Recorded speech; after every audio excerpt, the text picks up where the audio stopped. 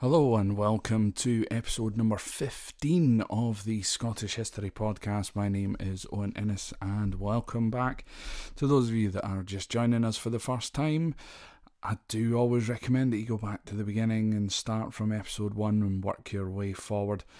This week is going to be a little bit different. I wanted to try something a little bit different. A lot of the subjects, of course, that we've covered so far have been a little bit heavy, especially with the last few episodes, of course, with the Jacobites, Culloden, Highland clearances and all that sort of thing. So I wanted to kind of take a different little spin this week, and what I wanted to do was try something with you.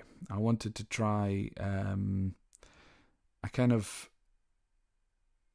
movie review, I suppose, in a way.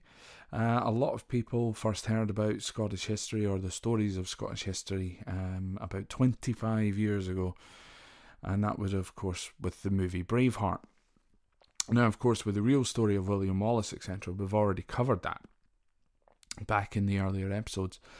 But what I did the other night was I decided just to sit and watch the film, and by sitting watching the film, I then kind of went scene by scene and went through the mistakes, etc., that were made in the film, because there might be somebody online who searched Braveheart rather than just simply William Wallace, so they might find this podcast and then go back and listen to the real ones, or the real stories.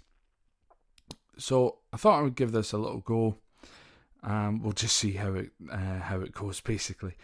At the end of this podcast, there's going to be a little announcement as to how I'm going to be continuing forward from here.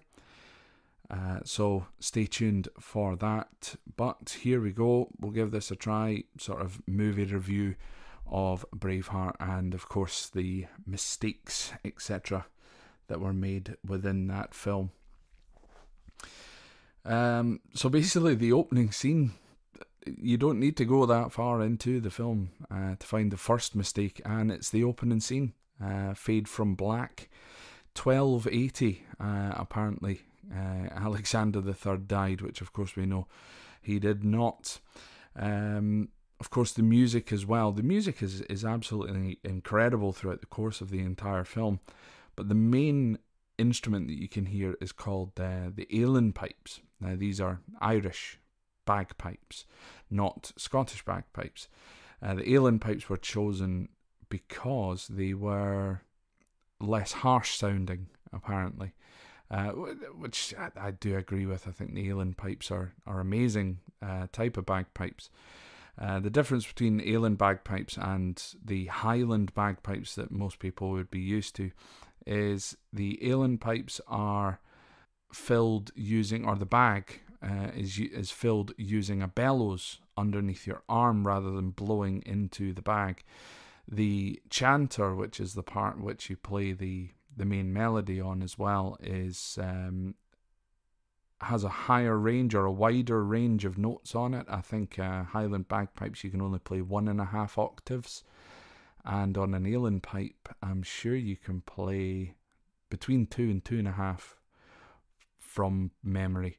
I have a set of Ailin pipes in the house, but yeah, rubbish, absolutely rubbish. Both me and the quality of the pipes that I bought, but there you go. Another thing that we notice as well is that the Scots are wearing kilts. Kilts were not invented then. Tartan was. The chances of anybody really wearing tartan on a grand scale like in the film is not going to be true. So there's just a few. Beautiful scenery throughout the course of the entire film. Mostly the film was filmed over in Ireland, not in Scotland. There are quite a few scenes though. I was under the impression that not many of the scenes in the film were filmed in Scotland. However, there are a few, Glencoe, Buccleuch of Moor, etc. in the background, and I know that a lot of it was filmed up near Glen Nevis, which is just at the back of Fort William, between Ben Nevis and Fort William, really. We also get the name of William Wallace's father given as Malcolm and the son as John. From what I remember researching, William Wallace's father's name was Alan and his brother's name was Malcolm. But there we go. When we first see the English army, we find them wearing matching uniforms. Again, this would not have been the case back in the 12th and 13th century, or even the 14th century as well, pardon me. There would have been no real uniform as such. This makes sense in a film, though. The Scots wear kilts, that's their uniform, so you can tell them in the midst of a grand battle that's going on, and you can tell the English. It's as simple as that, really. So that does make sense. And then we meet Brendan Gleeson's character. That, of course, is Hamish, the big ginger guy. Hamish, or sorry, this is the young Hamish, pardon me. But regardless, Hamish didn't exist. There was William Wallace's best friend was not called Hamish, or well, we certainly don't believe so anyway. We believe that Hamish was an amalgamation of numerous characters within Wallace's life, including Andrew de Moray. So that's where Hamish kind of falls into things. So Wallace's brother and father were killed in the film. They were likely killed, but not sure where or when. More likely when Wallace was older, and Wallace was studying to become a priest. The firstborn son in the family at that time went on to become a soldier, and the second-born son went into the priesthood. So William Wallace was probably studying up in Dundee. Well, we know that he definitely studied in Dundee, and we think it was possibly for the church. And it is most likely that he then became this freedom fighter to avenge the death of his father and brother. So the next scene, we see young William Wallace with the braided pigtails at his brother and father's funeral, and a young girl reaches over and picks up a thistle and gives it to the young William Wallace. I mean, picking a thistle is possible. It's gonna hurt, because thistles are very prickly. It's going to really, really hurt you if you try and pick one of those up. Originally in the script, it was supposed to be a rose, and then a lot of the Scots that read through the script said, you can't do that, because the rose is the national emblem of England, the thistle is the national emblem of Scotland. Interesting little fact, if you don't already know this, the flower of Scotland is not the thistle. The national flower is the bluebell. The thistle is just an emblem, believed to be from the time of Alexander III, the Battle of Largs, and the soldiers, the Viking or Norwegian soldiers, crawling through a thistle patch that alerted the Scots that the Norwegians were advancing upon them due to the whelps and yelps and cries for help that the soldiers were giving. So the thistle would unlikely have ever been picked. It's a nice little gesture in the film. Thistles are gorgeous. They're beautiful. I believe they're referred to really as weeds. They're not flowers as such. They do flower, but they're more considered to be weeds than flowers. Interestingly as well, the girl that plays the young Murron in the film here is the girl that plays, or the woman now, that plays Elizabeth de Burgh in Robert the Bruce, the film that has Angus McFadden, who plays Robert the Bruce in this film. She plays his wife, which I found really weird on so many levels that was the case, but just an extra little fact in there. Uncle Argyle, he didn't exist, but you can't have a Scottish film without including the amazing Brian Cox. And Wallace did actually speak Latin as well. We see him listening to Latin. He doesn't understand, and he does say that I don't understand. He did eventually speak Latin, but again, he's been depicted as a young boy at this particular time. And In the background of the funeral scene, we see a man standing over the graves playing the bagpipes, playing the Highland bagpipes, overdubbed with Éileann pipes. We then jump forward and see the man that we come on to learn is Edward II, Edward I's son, marrying the Princess of France, Isabella. The marriage between Edward and Isabella did not happen until 1308, which was 3 years after the death of William Wallace. And at the time of Wallace's death, Isabella was only 10 years old. So she was only 13 years old when she married Edward II. And then we see Edward I giving permission for the English soldiers who were taking over Scotland at the time. They were given privilege of prima nocte or prima nocta. So the first scene says prima nocte, and then later on everyone refers to it as prima nocta, which basically means, I think it just means the first night, where the highest ranking sheriff or chief or whatever gets to sleep with a new bride. This was never introduced in Britain to our knowledge, so this again was just another way of being able to move the film forward. And then we meet Angus MacFadyen, or Robert the Bruce, for the first time. He's introduced as the 17th Lord of Annandale. He was only the 7th Lord of Annandale, not the 17th. And then properly introduced to the adult Murren.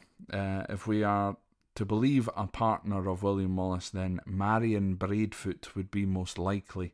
However, Marion is is a similar name to Robin Hood's maid Marion, and there can be lots of comparisons, lots of comparisons can be made between William Wallace and Robin Hood, to the point where, I was convinced for a long time, still am convinced that the stories of Robin Hood were based upon the stories of William Wallace. If anybody wants to learn more about that in a future, maybe just for a little bonus episode, then please let me know in the comments, etc., or send me an email or whatever. I'll be more than happy to go through the ones that that did convince me. But we believe that the name was changed because at the time Robin Hood was quite a popular character in the film world. You know, you had Kevin Costner's Robin Hood, Prince of Thieves, and then of course the absolutely classic, one of the best Robin Hood films ever made, Robin Hood Men in Tights. The film then makes out that Wallace only wanted to be a farmer, which again is very highly unlikely. Most likely he was going into the priesthood. He was more likely to be an instigator of any war as retribution for his father and brother's death.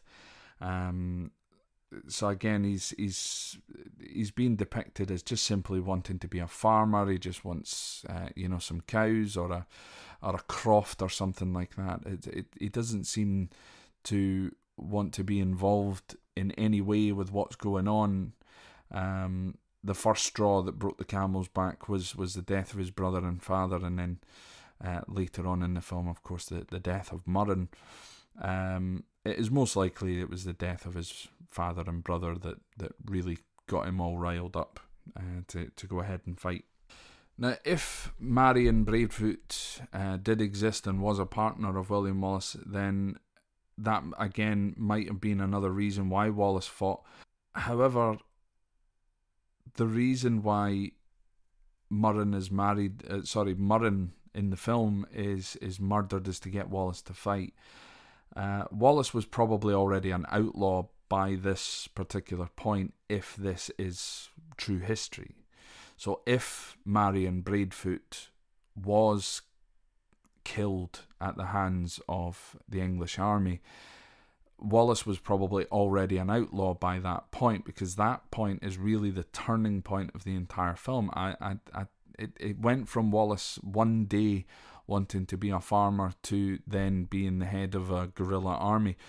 It was a very, very quick transition within the film. I think a lot of things would have built up by that point. There is a story about William Wallace and some fish.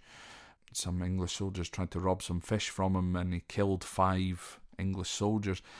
No matter how many people that you'll hear that story from, sometimes it's 3 soldiers, sometimes it's 5, sometimes it's 10. You know, it's a long list, but the idea that Marion or Murren is killed and that's why Wallace came into things is highly unlikely, because we're not entirely sure that Marion Braveheart even existed at the time. So that's where we stand on that. Wallace was already an outlaw. We then see quite a number of English soldiers being introduced. We never really hear of any of them by name, but the first of the characters likely being introduced is William Heselrigg, the Sheriff of Lanark, an area known for Wallace residing. Lanark's just outside of Glasgow.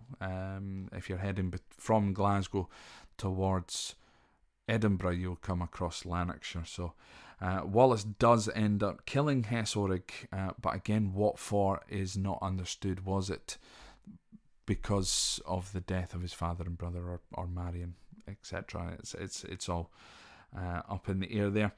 The next scene with Wallace arriving, so Marion's been killed, and he arrives on a horse, and he puts his hands up, and an English soldier comes up to the horse with the reins and grabs the reins, and then Wallace pulls a mace out of nowhere. Don't know if anybody's familiar with the film Die Hard, where John McClane walks in with his hands up, and then all of a sudden he's got a gun strapped to his back. That's what that reminded me of. That did not remind me of anything that could have happened within Scotland's history, but it did remind me of possibly the greatest film ever made, Die Hard. So Wallace is known for killing this William Heselrigg, the Sheriff of Lanark, and we do believe that he chopped Heselrigg in half lengthwise, rather than just slicing the throat there. This might be a little bit graphic for some listeners. I'll make sure that it's not aimed towards the kids, this particular one. But that is quite cool if you think about it. I mean, you know, no death is ever good, but to chop someone from head to groin, essentially, rather than just simply across the waist, takes a lot of time and effort. So that is how Heselrigg is believed to have died at the hands of Wallace, rather than again how it went in the film.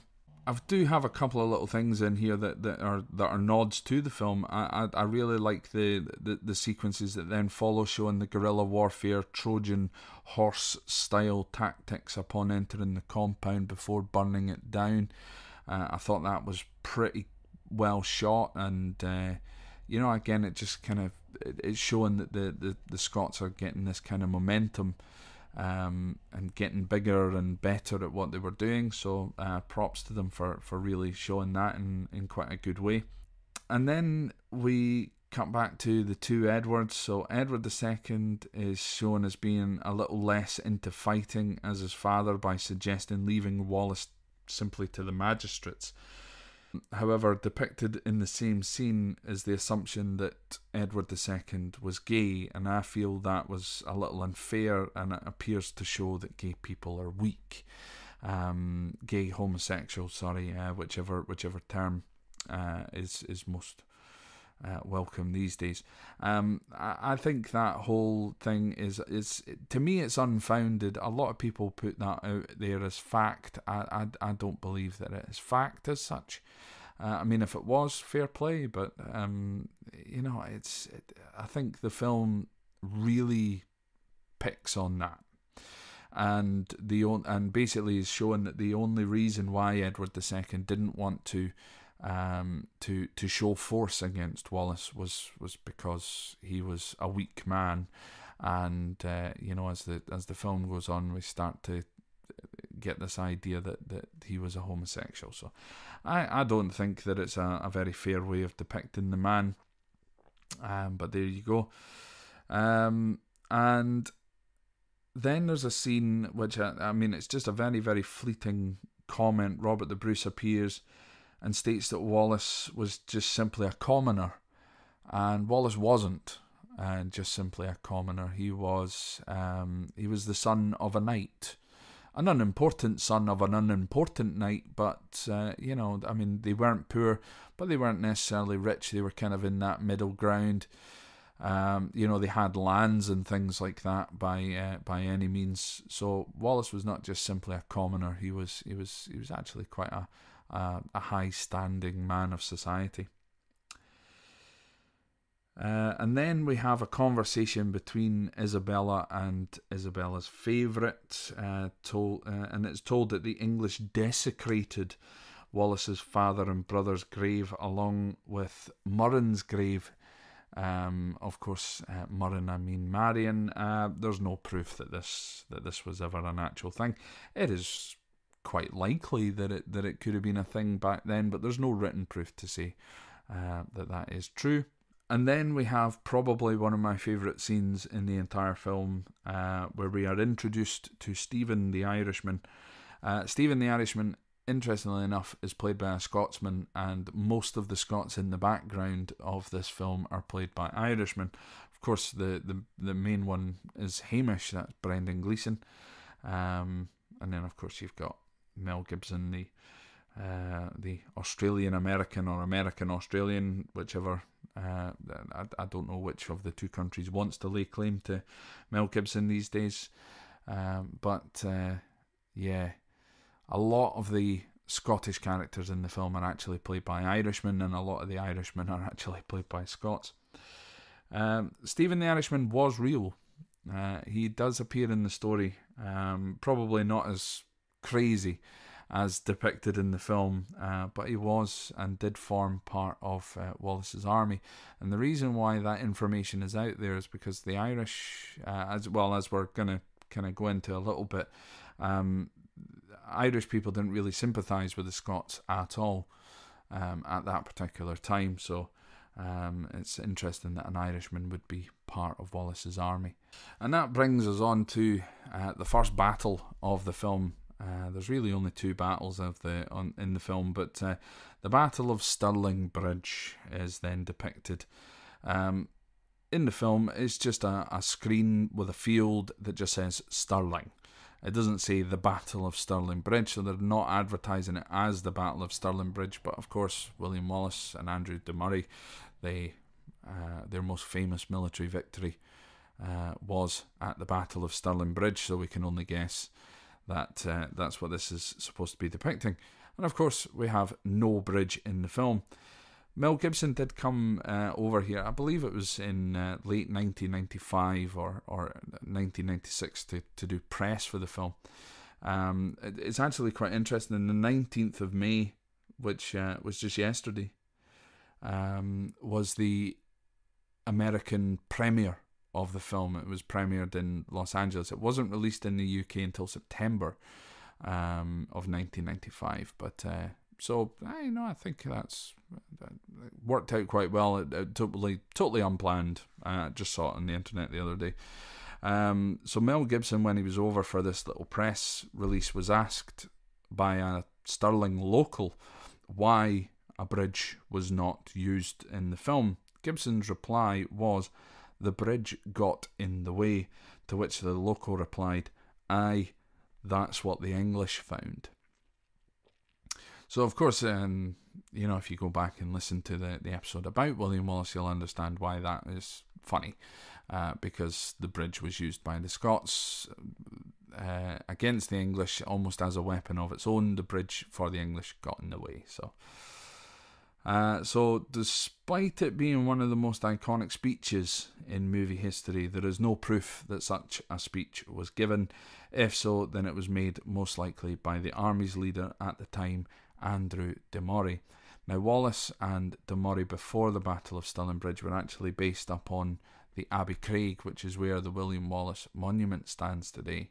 So the likelihood is the instructions were given and the Scots rushed out of the woods round about there, rather than being in plain open sight to the English, because it was kind of an ambush by the Scots. So the English would not have known that the Scots were there, so I really highly doubt there would have been a speech. If there was, there would have been probably the night before, rather than in the lead up to the battle. But an absolutely iconic scene from movie history. The Scots under Wallace never wore woad on their faces. This is another one. Of course, again, it's been parodied in thousands of films, including South Park, etc., where, you know, Mel Gibson turns up and he's got the blue on his face and stuff like that. So the idea of this is called woad, W-O-A-D, and it was worn by the Picts. The Picts were named by the Romans as the Picts, which means the painted people, or the painted ones. They would paint themselves and tattoo themselves to show who they were.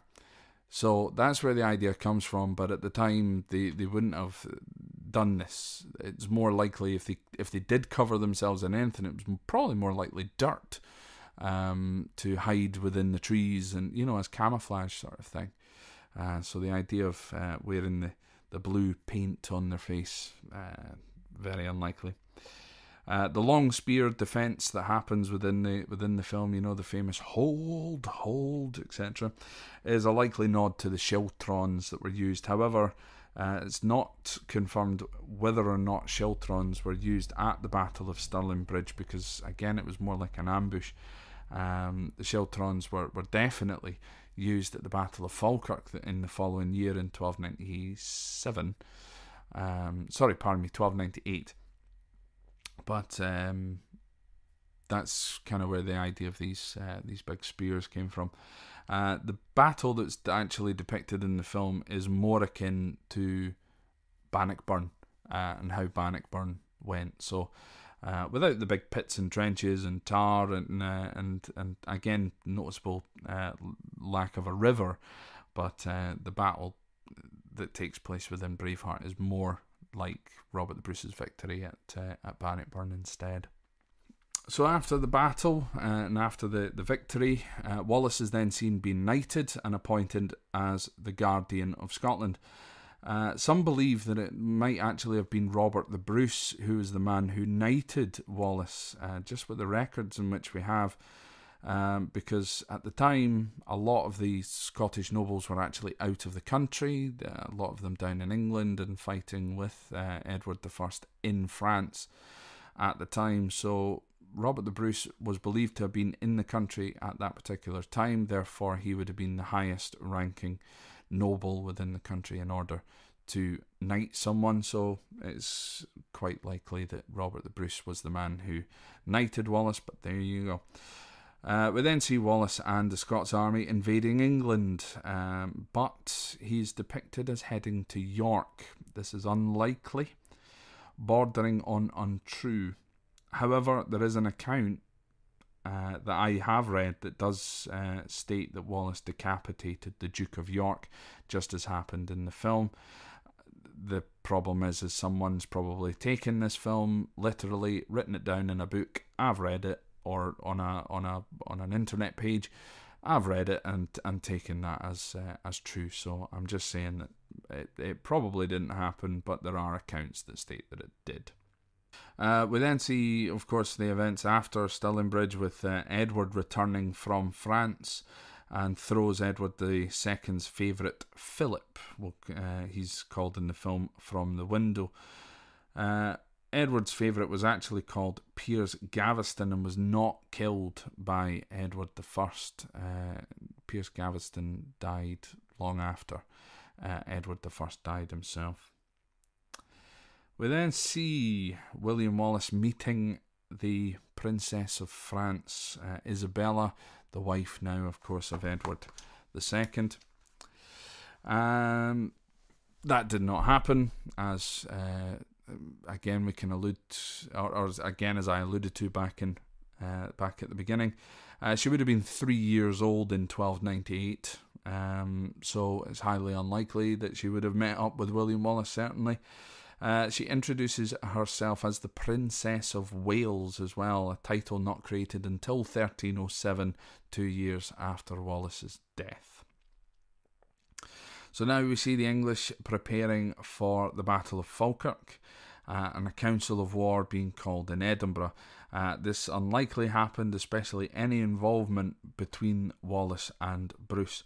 Wallace refers to Bruce as the rightful leader and the rightful king, etc. But Wallace was actually a supporter of John Balliol. He didn't believe that Balliol had been completely deposed. They were fighting, and Wallace himself specifically was fighting to have John Balliol placed back on the throne of Scotland.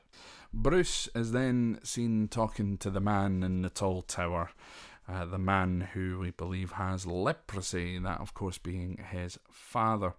Bruce, so he's then seen talking to his father and is being told to betray Wallace, making Bruce appear unable to make his own decisions. Yeah, I don't like this depiction whatsoever of Robert the Bruce or Robert the Bruce's father at all.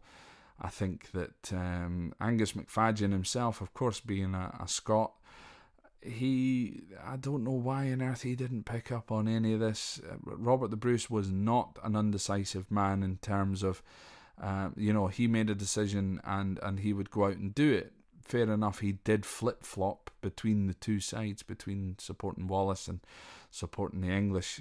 Again, money and land involved here. This makes sense at the time, and especially for a landowner and a possible heir to the throne in Robert the Bruce. But in the film, Bruce is spineless, absolutely spineless. So that's my opinion on that particular bit. We then, of course, have the Battle of Falkirk, and again, quite an iconic scene from the film as the Scots and the Irish joining together in the middle of the battlefield, shaking hands, etc. Again, completely false. Ireland was under Edward's rule at that particular time, and the Irish probably hated the Scots as much as the English did. Maybe not necessarily hated, but again, did not really sympathise with the Scots at all at that particular time. We see tar on the field was not set alight as in the film, but the Scots were set up in 5 or so sheltrons. So the Scots are depicted as pouring tar and then lighting it on fire on the battlefield.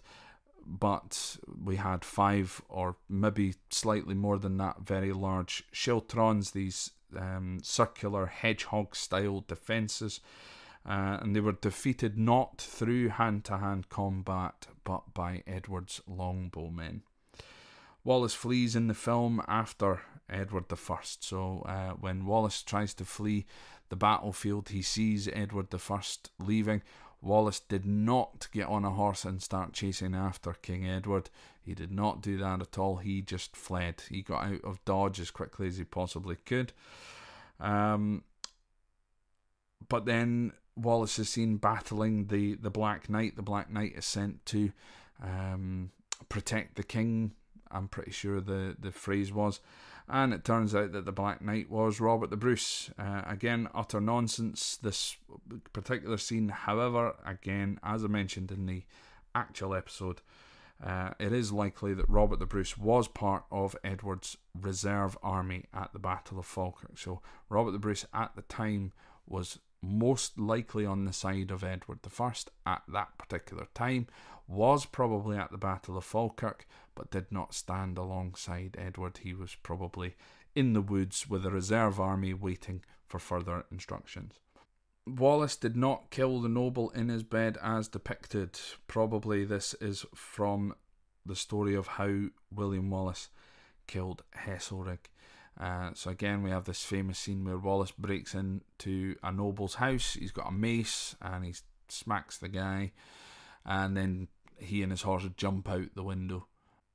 Just a little note on the horses in the film. You do see a lot of the horses being stabbed and killed and falling down on the battlefields, etc. The horses were all fake. They were hydraulically powered, and PETA, the animal rights activists, were calling for people to boycott the film because of the treatment of the animals until they were shown all of the backstage footage, behind the scenes footage of the horses and how real they looked, and eventually they kind of dropped their vendetta against the film in a way.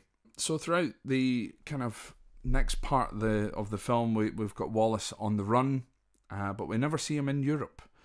Again, probably time constraints and budget restraints, etc. for the film, but he's only ever shown in the Highlands of Scotland, and we know that Wallace spent time in France and Italy, and was out of Scotland for about 4 years.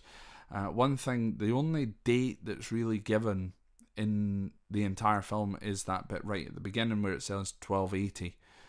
That's the only date that's really given in the film. The rest of it, I think it says 1314 for the end scenes with Robert the Bruce leading the Scots into battle at Bannockburn. But yeah, so Wallace was actually gone for around 4 years. The nobles are then sent by Robert the Bruce to join the fight, but Wallace is betrayed. Probably the most absurd part of this film to suggest that Bruce, or even Bruce's father, had anything to do with Wallace's capture. The real betrayer was John de Menteith, a Scottish lord who had sworn oath to Edward in lieu of land and money. The idea that Robert the Bruce was involved in Wallace's betrayal is without a doubt probably the most critiqued part of this film. It is totally untrue. I mean, why would Scotland's greatest king have betrayed Scotland's national hero? So coming towards the end of the film, we have Wallace on trial. Wallace on trial was more grand than it was depicted in the film. It took place in the large Westminster Hall and not in a very small damp room, as it seems to happen in the film. And Wallace was never at any point offered mercy or a quick death. The trial was long, it was very convoluted, there was over 130 different charges read out for Wallace. Wallace never really spoke in the courtroom either. He probably wasn't allowed to speak in the courtroom. Apparently a crown was placed upon, a crown of thorns, I think it was, placed on his head during his execution, etc. The trial was just a show trial. It was a mockery, you know, and it wasn't anything kind of to be read into. And kind of lastly, Edward I was not a month away from death. I know that Isabella says that in the film, that Edward I was a month away from death. Edward lived on for another 2 years after the death of Wallace, so Edward I, definitely does not die when Wallace screams that immortal line, freedom, in the film. So yeah, it was kind of very hastily put together and what have you, but Braveheart as a film is excellent. If you've not seen it, go and watch it. It is an absolutely fantastic film in terms of entertainment. Probably a solid 7, maybe a 7.5 out of 10 I would give it. In terms of its historical accuracy, however, 1, maybe 1.2 out of 10. It's not very historically accurate at all. But in all fairness to them, they did come out and say it's a reimagining of the story, etc. But I mean, they've made some very, very, very monumental mess ups in that film. So again, if you haven't seen it, go and watch it. I mentioned the film Robert the Bruce, the sequel in a way with Angus McFadden. I think I posted it on the Facebook page. My recommendation is do not waste 2 hours and watch that film. It was terrible, quite simply. But Braveheart, it's some very good entertainment. It brought forth a lot of amazing things for Scotland, with the tourism industry, and it got people like myself interested in Scottish history at a young age. I remember I would have been 8 years old when the film came out, so you can do your maths there. So 8 years old when that film came out, And as soon as it came out on VHS, my dad went down and rented it, and we watched it pretty much immediately. It was I'd remember it vividly, watching it for the first time. So it is a great film. Get ahead and watch it if you haven't already. So next up is a little announcement in terms of how I'm going to be continuing on with the podcast. I'm going to be, from the release of this particular podcast, I'm going to be taking roughly a 2-week break. The reason why I'm going to be taking a 2-week break is I'm not really taking a break.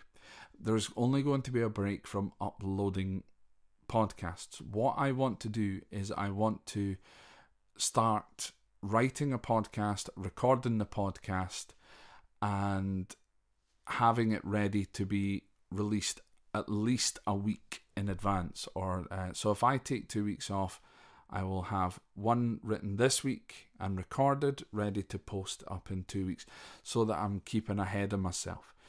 So in order to do that, I need to kind of get a little break, get ahead of myself, so that I can just record as and when, so that I'm not missing an upload date. So that's basically what's going to be happening. So from just now, there's not going to be a podcast for a couple of weeks. I know I've already had a kind of week and a half off. I did write this podcast about 3 or 4 days ago. I'm only just getting around to recording it just now, with time, etc., and things going on in our lives. So that's what's going to be happening. So there's just going to be a little break in between hand. If I can, I'll be on the socials. I'm always available via email. I want to thank everybody who's been emailing. I also want to thank all of those of you who have decided to pledge on the Patreon page. It is absolutely magnificent that you have chosen to do so. I'm loving the emails, and I love communicating with everyone through the emails and through Patreon, etc. Hopefully, with getting a little bit ahead of myself as well, we might be able to do some early releases perhaps on the Patreon. So for those of you that sign up, can get the episodes a little bit earlier than everyone else. But at the end of the day, it's that's how it goes. On top of that, if you wouldn't mind just taking a little second out of your day just to share the podcast. Nowadays, if you're on Facebook, and if you like the Facebook page, nowadays the podcasts are being uploaded in a kind of video form on Facebook, so you can just click on share. That's all you need to do. Click share. A box will come up asking you if you want to share. Click yes. That's it. You don't need to write a little blurb. You can if you've got an extra 2 seconds. But if you wouldn't mind just sharing it, that's all we need. We just need it shared around to as many people as possible. I want to see if we can get up to 500 listeners roughly a week on the podcast. I mean, we're getting roughly 200 a day. On upload day, I can usually see it around about 380 to 420 in one day, which is amazing as it is. But the more people that get into the podcast, the better. I love listening to podcasts. Clearly, if you're listening to this, you love listening to podcasts as well. So share it around. Get on the Facebook page. Give it a like. If you go onto the YouTube page, give it a thumbs up. Subscribe to the YouTube channel as well, so that you get the constant updates, notifications as to when a new episode goes live. Again, we're available on Spotify, Apple Podcasts, Deezer. There are a few others. Hit me up on the Twitter. Pretty much all of these are /Scott History Pod, etc. So the website is libsyn.com, libsyn.com /Scott History Pod. Twitter @ScottHistoryPod. Facebook.com /Scott History Pod. YouTube.com /Scott History Pod, or just go to Google, type in the Scottish History Podcast. It's all there. Even when you're searching on iTunes or on Spotify, you can just type in Scott History Pod and it will bring me up. So go there. And if you wouldn't mind leaving some reviews, thumbs up, and write some comments. Give me some comments as well. I think the reaction has been absolutely fantastic. So yeah. And one last little announcement before I go here. The podcast now officially has a theme song. My very good friend Graham Watt at 8 Acre Films and of a band I play in. I sent him an email or a message a couple of weeks ago saying, how do you fancy giving this a bash? He's given it a bash, and I love it. So at the end of this episode, very very shortly, you'll be hearing the Scottish History Podcast's new theme song, which will be played at the beginning and end of each episode. So once again, folks, thank you very much for listening. It's been a pleasure. So I will basically speak to you in a couple of weeks. Thank you now. See you later.